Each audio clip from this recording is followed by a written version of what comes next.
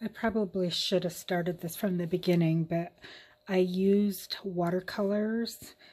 These Prima marketing watercolors. Pastel Dreams is what I started out with. These are the colors here, and I just used a number 4 watercolor brush and just blotted on random kind of flowery shapes of various colors on my, this is 6 by 8.5, maybe 6 by 9-ish piece of watercolor paper.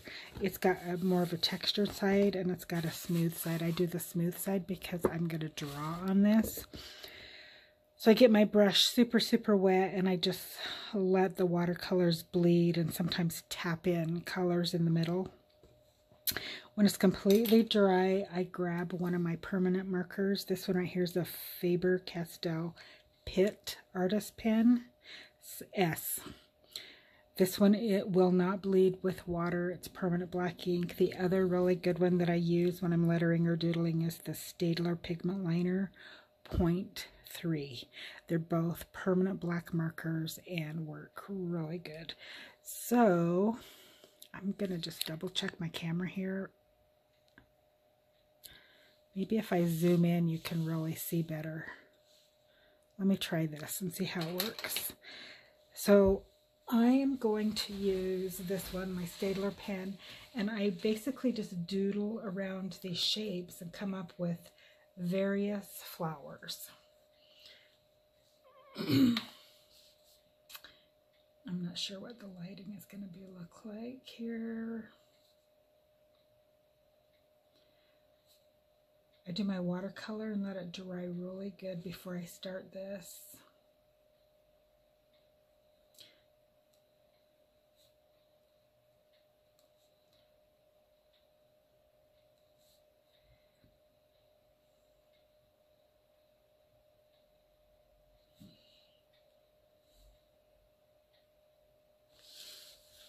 Put it down here closer in the middle.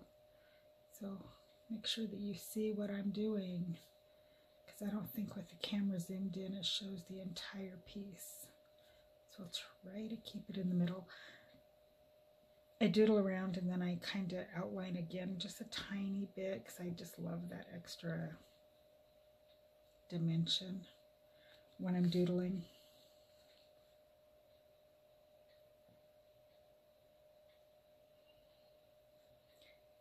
The watercolor doesn't have to be exactly in the flowers. It's just a fun way to add color to some of the doodling. And you'll probably notice it's just how I am, but for some reason, when I'm drawing, creating, whatever, I talk slow. It's like I can't talk and concentrate on drawing at the same time. I mess up big time if I try to have like a normal conversation. So sometimes you'll notice that I kind of have this slow talking mode while I'm drawing. My brain, it's funny because I have an analytical brain. One of my best subjects is math and science, which is one of the reasons I was in accounting for many years, and then computer programming. I wrote computer code for a career before I retired, and surprisingly, a lot of analytical thinkers are also artists, because creating helps clear the brain that you sometimes can't turn off when you're an analytical thinker. So let's see, how am I going to do this? And I just kind of want to go with the flow on this one. Doodling for me is just quick. Don't overthink it. I just quickly, fluidly draw, trace around shapes. Nature is so unique and individual, and so should be your art should be too. one of the things you've probably heard me say before, and you'll probably hear me say it numerous times, is your art is your own work. It's really hard not to compare, and I've learned over the years, and I try to tell everyone, don't compare your art to my art. I show you how I do it, and you may think, oh my gosh, that looks so easy, I can do it. And to me, it is easy. I just do it. I've been doodling and drawing for forever. But you may have a really hard time. Your mind just may have a hard time doing it. Our brains are different, and that's okay. So you just do it to the best of your ability and see what you come up with. Not everyone's an artist, but don't try to be perfect, because it's impossible. I can guarantee you that you are like your worst critic. And don't compare. I can't emphasize that enough, and you'll probably hear me say it 10 times on this video. Let's see, maybe I'll add some more fun little hoops, circles, whatever you want to call them. Half moons across the center. Just for a little bit something different. See, to me that looks so plain, but when I add these extra little hoops, it just adds that little bit of extra of dimension on it. Have you ever in the summertime went out to your flower garden and examined a flower? I mean, really examine it. Pull it off the stem and just look how beautiful God's creations are, and the details. I mean, seriously, it is so amazing. It's just amazing.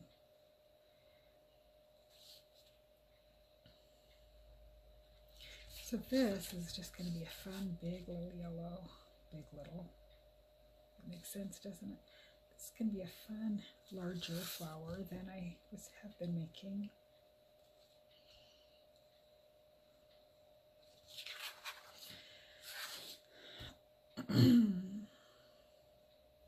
We're having a winter in Idaho, and this morning we had a lot of snow, and the roads were a little slick, not bad. It was 26 degrees or something when I went out first thing this morning to run some errands. And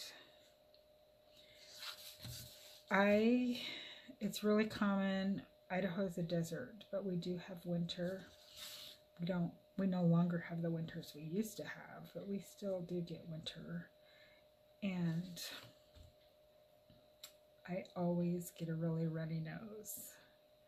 If you live in Idaho, my ENT, because I have a problem with the really dry desert air, and my ENT said that because the air is so dry, our bodies try to overcompensate and keep our noses and nasal passages moist. So some people don't like that word. So we get runny noses. So if you come to Idaho, you'll probably notice that a lot of people have runny noses, and or a lot of people pick their noses, which is kind of funny, because when you have a runny nose and it's dry, what do you get? Big old crusty boogers. How did I get on that subject? Oh, today I'm kind of stuffy, so you might hear me kind of stuffy, my little stuffy nose a little bit, if I sniff a little. Anyway, that's kind of a funny little silly fact about Idaho and our dry desert air. We just don't have the humidity like a lot of our neighboring states do along the coast or Midwest. Even though we do have reservoirs. Most of all of our reservoirs in Idaho are man-made. They're man-made reservoirs. so that we have dams to irrigate the farmland. But we don't get a lot of rain in the summer, and the dry, and lots of sagebrush.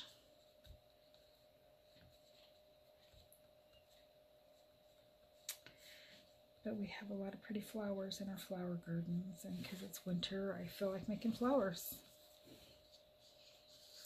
My lighting's not very good at the moment. It's kind of getting dark outside again. Maybe another storm's coming in. So see what I'm doing? I'm just making random silly little flowers.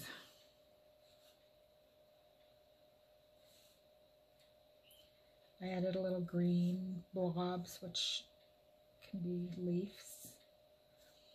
And you don't have to outline everything. Notice this big round circular shape I made into more of a daisy type flower.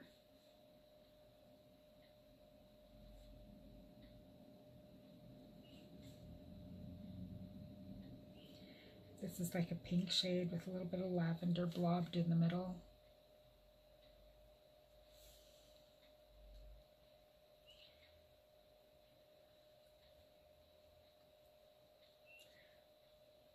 Trying to do this quick, so it's a fairly quick video. Because if you're like me, I don't like to watch very long videos. It's okay if I'm learning new stuff. So today's New Year's Eve. My handyman is working. He has fiscal year-end inventory, and he has to work tomorrow too.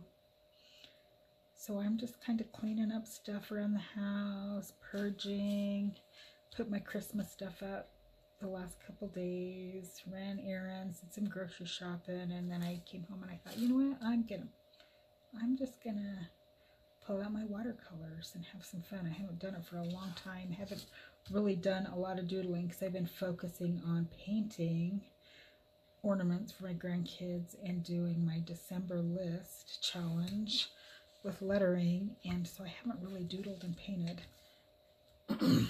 This I tried to make it kind of look like a tulip, but it doesn't really look like a tulip, does it? I'm not good at drawing tulips, but you know what? Tulips are one of my favorite flowers.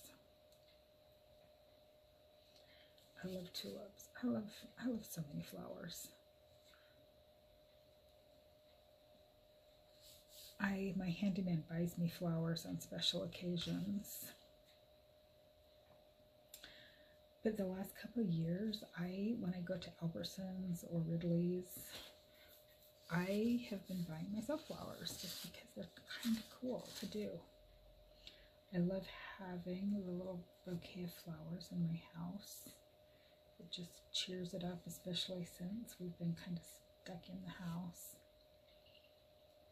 during the bad weather. Even though it's COVID, luckily we're the outdoorsy type. So this summer we were able to take the boat out a lot and go fishing, because being out on the lake, or the river I should say, or the reservoir,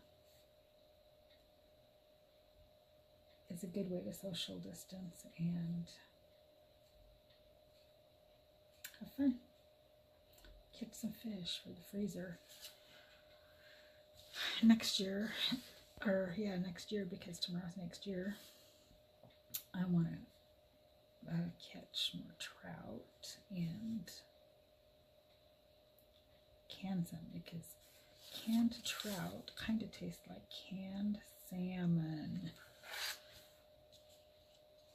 So that's kind of one of my goals for 2021, is to preserve more food and preserve, other than just freeze, fish in my pressure cooker.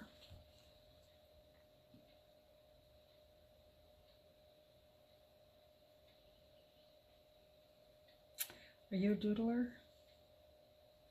Are you a watercolorer? Have you ever combined both?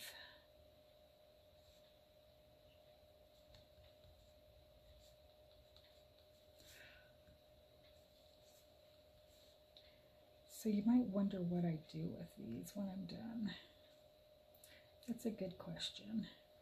I've been putting these in my journals as like divider pages. Last year I made a couple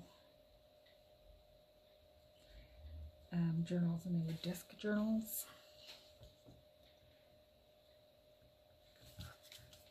So I punched them and made little dividers because watercolor paper is pretty heavy. The other thing I always like to do, because to me it just kind of finishes, makes it a little more finished, is add little dots and circles.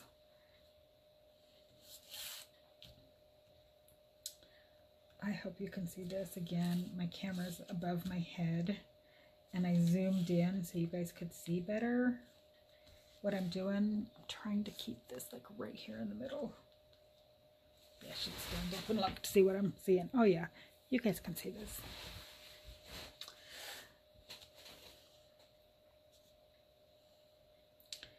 This flower looks kind of rosy. It's a rosy rose with yellow center, a little bit of a yellow center. I'm gonna kind of, I don't know what I'm doing, but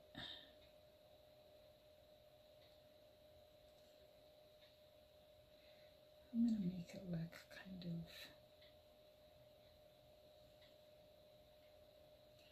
rosy-ish. What do you think? Ruining it?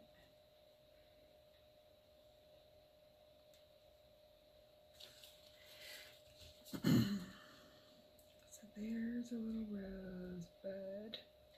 Not bud. It's obviously not a rose bud. It's a rose in bloom.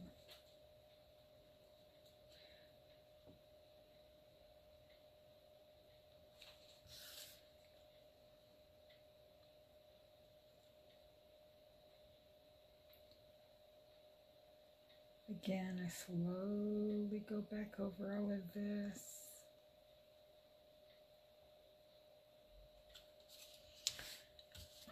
Maybe in a week or two I'll make another video where I just start from scratch and show you how I just blob the paint on randomly and let it bleed together. But you don't want to make it muddy, so you have to kind of think of the process as you go along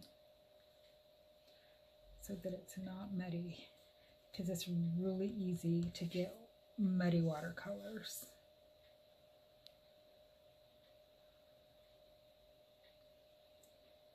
Do a leaf off this. See how I've got green on all the edges, how it bleeds out? That's one of the things that I just love about doing this, is I don't necessarily follow the color. Make this leaf a little random.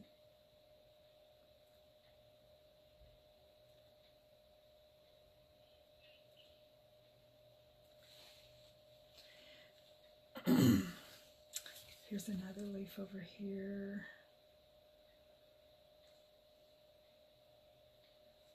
Just let the pen flow. Let your brain relax. It's so calming.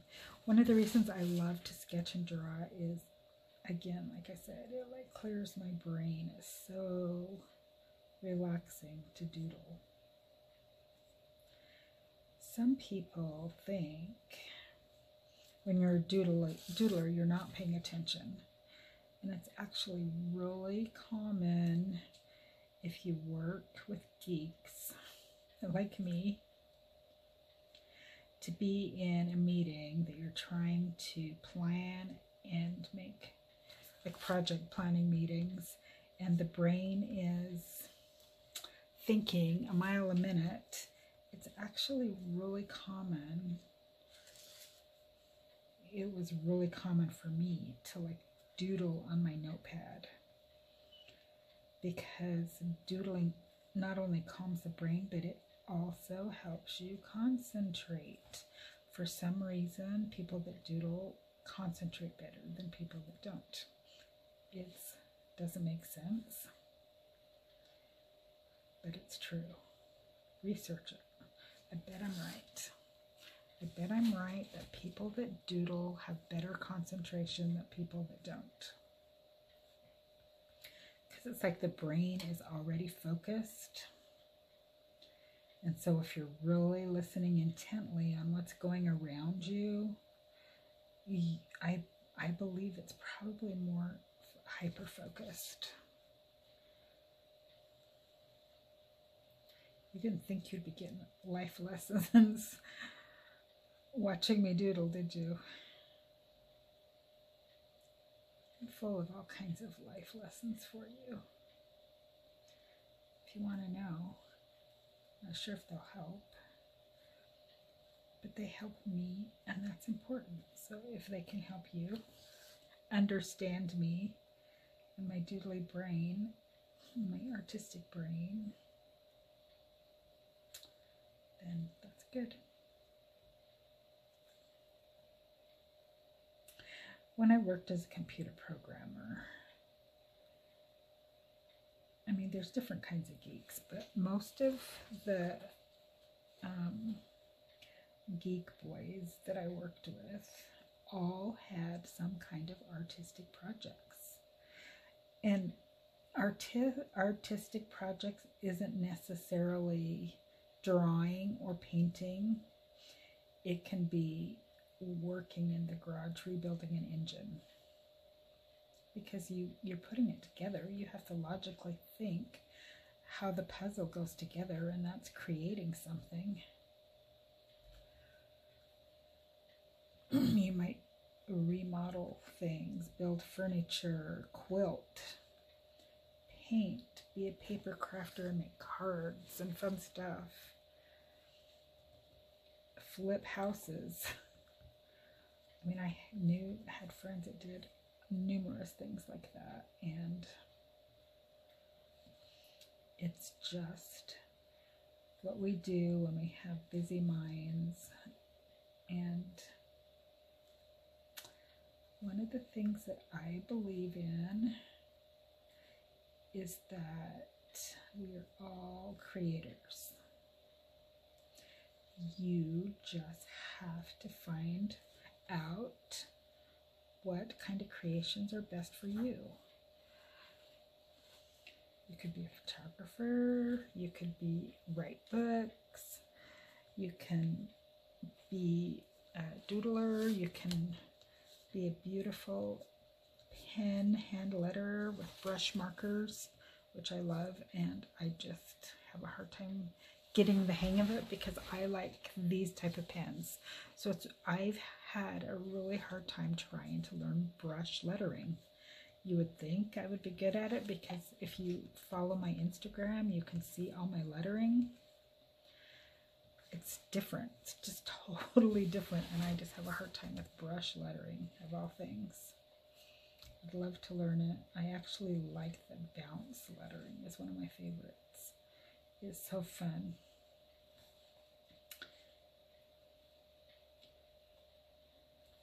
It's fun to view, I should say.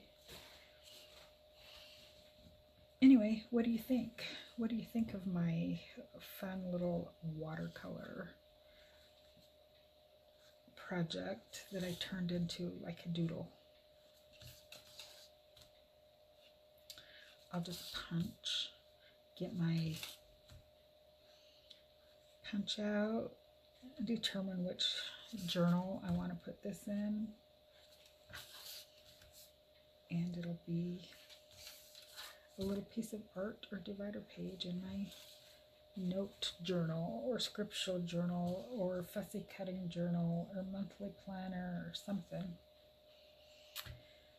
Actually, when I'm doodling too, I turn the page around, as you can see,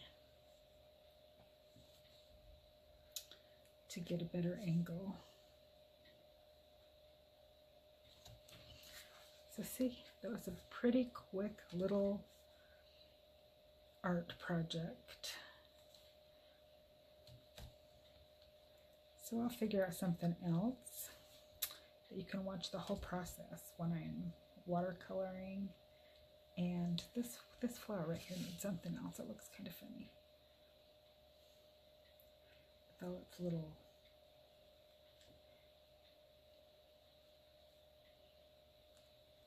This just needs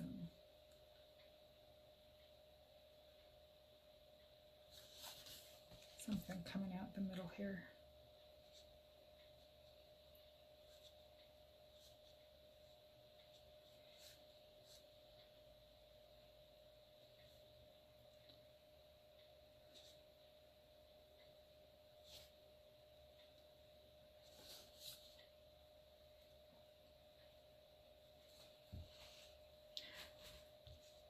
Okay, that may be the end of it. What do you think? Time for you to get creative and doodle.